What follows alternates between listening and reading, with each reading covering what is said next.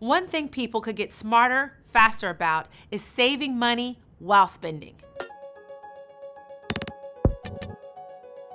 Most of us know that saving for retirement is critical, but it's not enough.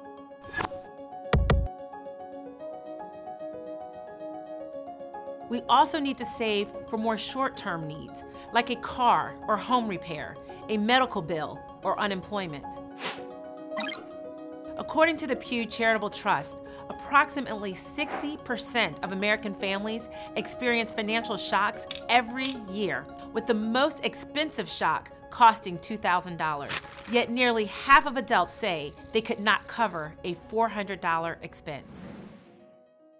That's why JPMorgan Chase launched our first ever National Savings Week this year to raise awareness about the importance of everyday savings. The truth is that you don't have to make a grand gesture to start saving. Instead, you can start with a few small tweaks to your regular routine. You can set up an automatic transfer or a direct deposit. You can build up your savings over time. Always start with the question, what are you saving for?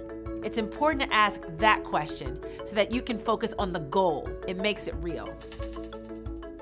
It could be about saving for your child's big birthday celebration. It could be the girls' trip, or it could be the financial shock. It's also about preparing for moments that really matter, like buying that first home, or buying that first car, or starting your small business, planning for retirement. It matters because short-term savings can help people manage unexpected expenses and start building for the future.